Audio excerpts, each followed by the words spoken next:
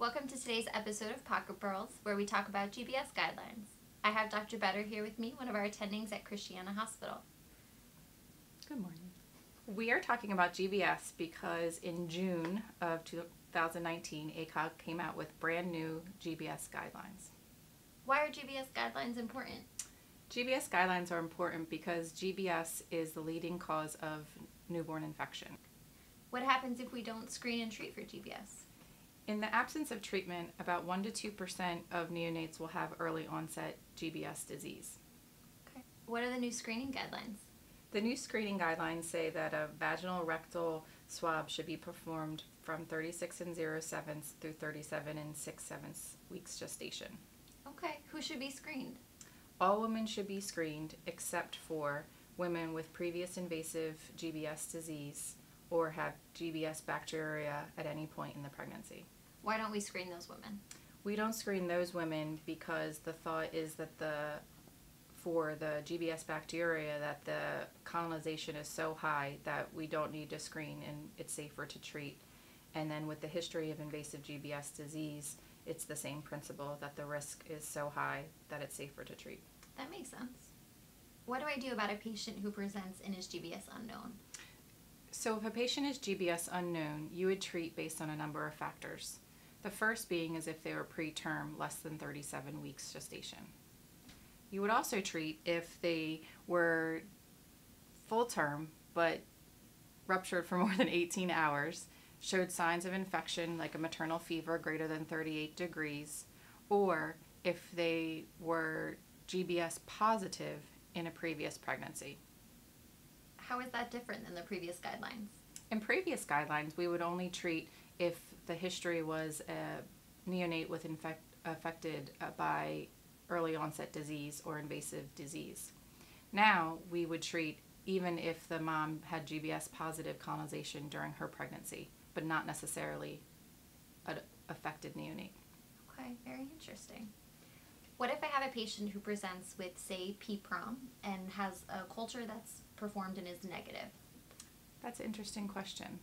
According to the new guidelines, we would still treat if they were GBS unknown on presentation, even if their intrapartum culture came back as negative. How long is the testing valid for? 5 weeks. Okay. How do I treat someone who's GBS positive? You treat someone with GBS that's GBS positive with IV antibiotics. What's the antibiotic of choice? The antibiotic of choice is penicillin. Is there a specific dose of penicillin or how long I'm supposed to treat the patient for? Yes, you are supposed to use 5 million units IV bolus followed by 2.5 million units every 4 hours until delivery. When I was an intern on the labor floor, I was told not to break someone's water until they were penicillin adequate. Is that still something that I should be cautious of? That's a very good question. According to the new guidelines, our interventions during labor should not change based on someone's GBS positivity or their adequacy of treatment. Okay. And if I remember reading correctly, there's some suspicion that even after a treatment with 2 hours of penicillin, there's benefit to prophylaxis, not just 4. According to the new guidelines, 4 hours is still the standard of care to show adequacy. However, there has been some evidence to show that there is adequacy at 2 hours. What if my patient has a penicillin allergy? If your patient has a penicillin allergy, it is very important to determine what that allergy is, as that will guide your antibiotic choice. What are my alternative antibiotic choices?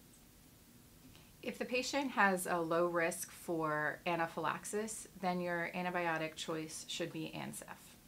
Okay, and what if the risk for anaphylaxis is pretty high? If you're worried about the risk of anaphylaxis, then you should check the sensitivities on your GBS culture. Okay. What if I don't have sensitivities? If you didn't perform sensitivities on your GBS culture, then the recommendation is to use vancomycin. Is the dosing recommendation different than the previous guidelines? Yes, so the recommendation for vancomycin dosing is now weight-based and the frequency has changed. So, Dr. Better, if I understand correctly, there are some pretty significant changes to help us reduce the amount of GBS disease we have in newborns. We've now started to screen or recommend to screen from 36 to 37 weeks so that our culture is valid for 5 weeks till our post-dates delivery. We also recommend now that you treat any woman at term who's GBS unknown but has had a prior GBS colonization in a previous pregnancy, but penicillin still remains the treatment of choice. Is that correct? That's correct, Ghamar.